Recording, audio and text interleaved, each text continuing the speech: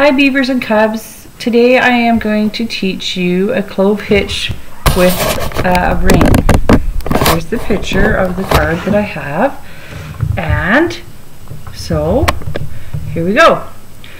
You're going to go in behind the ring, up through the hole, or down like so. Take this piece that's in front of the ring, go behind this tail, go up through the ring again like so, in behind the ring, and then pull it through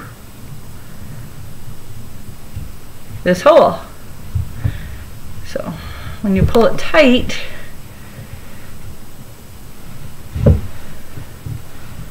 this is what it looks like. One string on the front, one string on the back, and when you pull it, look at it sideways,